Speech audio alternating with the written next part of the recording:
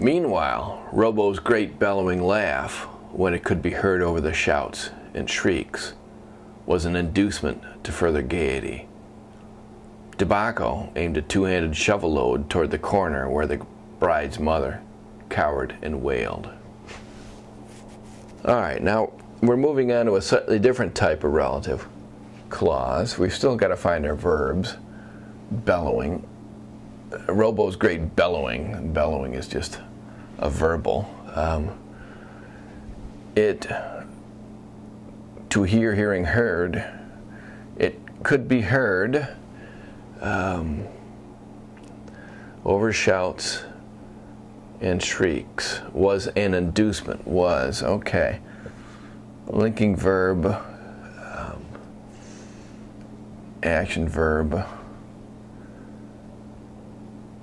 We've got a clause here that starts with when it could be heard over shouts and shrieks. And it doesn't open with a relative pronoun. It opens with when. The words when, where, or why can be subordinate conjunctions, but they can also be parts of speech called relative adverbs. It depends on the clause, it depends on the function of the clause within which they're found. Looking within the clause, we've got it could be heard over shouts and shrieks. This is a prepositional phrase telling where it could be heard. And this entire clause is acting adjectively. Meanwhile, Robo's great bellowing laugh, when it could be heard. This clause is talking about the laugh. What that suggests is that this then is a relative adverb. If it were a subordinate conjunction, it would work within a clause that was adverbial, or that functioned as a noun.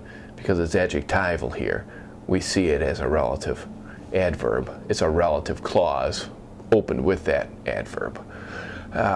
It's the laugh was an inducement. Here's our predicate noun. Bellowing is a participle modifying laugh. It's either great bellowing or a great laugh. You could, I suppose, make this modify either word. Robo's laugh. Meanwhile is that introductory adverb washing across the rest of the sentence.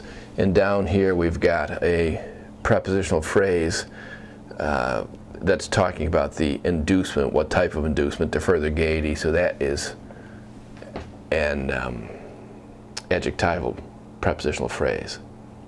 Looking at the next clause, we've got a subject, tobacco, aimed, action verb, and he aimed a two-handed shovel load. Here's our direct object. Where did he aim it? Toward the corner. That's adverbial, talking about where he aimed. Aimed toward the corner. And again, we've got another relative clause that opens now with where as an adverbial,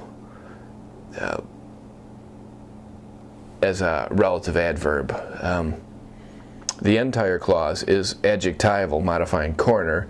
Within this we have subject, mother, cowered and wailed. We've got a double action verb there, joined by this coordinating conjunction.